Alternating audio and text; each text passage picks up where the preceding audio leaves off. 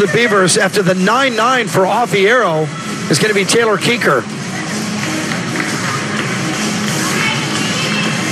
Keeker led off the meet on the bars for Oregon State, had a 9.75.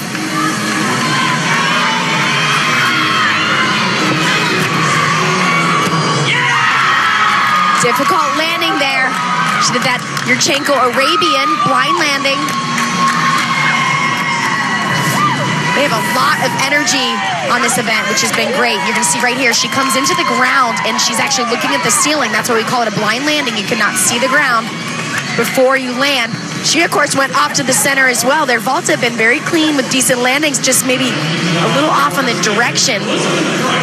The scorers haven't really reflected that deduction too much. Taylor Keeker was